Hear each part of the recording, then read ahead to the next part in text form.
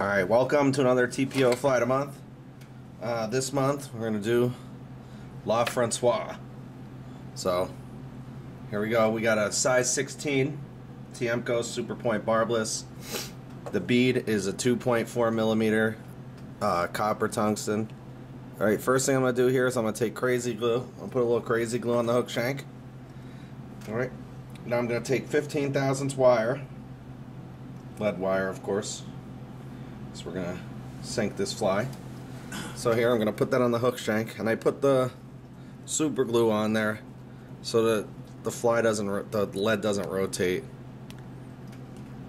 after I'm done tying it. So there, the hook is leaded. Now for my thread, I'm going to use UTC 70 in olive. I always like to use olive thread whenever I'm tying with a pheasant tail. Just something I've been doing forever. Now, for the tail on the simple fly, I like to use wood duck.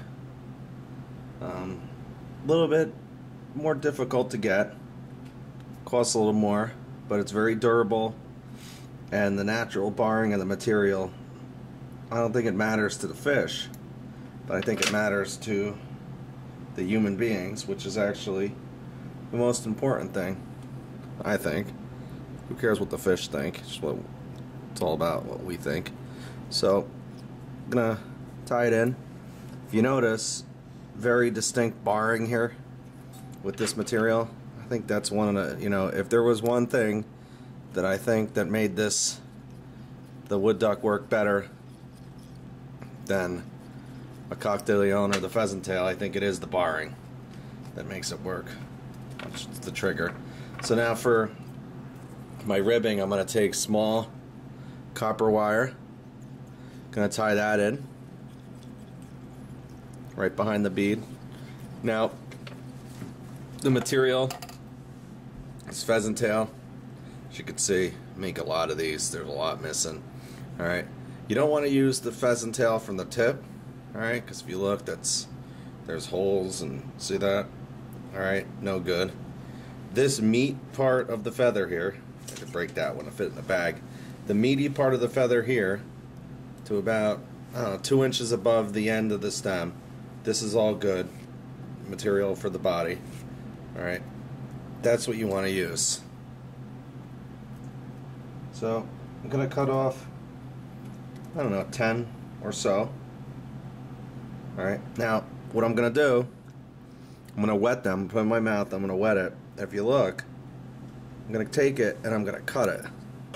This way, when I tie it in, I have no bulk. I don't have to make any cuts whatsoever with the scissors. So, I'm going to make a nice even thread body underneath the fly here. Alright. Now, if you notice, this bead is a little big. You can use the 2 millimeter bead, whatever you want. Now, I'm going to use the rotary feature of the vise here to wrap the body.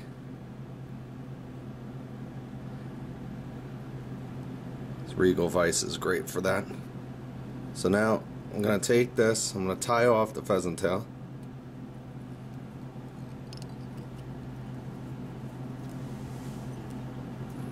Alright. Now I'm going to make a cut. Now, if you notice, in a lot of the flies that we make, we counter rib the fly to make it more durable, and that's exactly what we're going to do here. So I'm wrapping this toward me. So here, I'm just going to make nice even spacing. Alright, I'm going to bring the wire up. Let me get the thread around the camera here. Okay.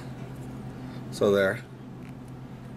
If you notice, the body has a very nice taper. A lot of that's due to me creating the underbody of the fly. Alright, so now we're just going to half hitch this because we're not done with the fly. Of course, we have to put the hot spot in there. Now, I would imagine, I would suspect that this fly would work perfect as is. Alright, it's got the nice barring on the tails. Look at the nice tapered body. It's tied in the round. Looks the same from every angle. Now, what we're going to do now is we're going to make our hotspot. So with this, less is definitely more. The thread that we're using here is called Datum Glow Bright. This is one where you're gonna have to get it, suck it up, and pay a little bit of money for it.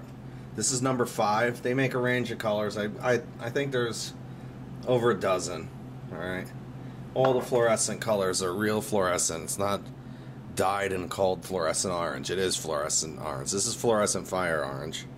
So if you look, I'm gonna take it, I'm gonna whip finish. Just make a thin collar behind the bead. And that's it. Very simple and very deadly. Have at it.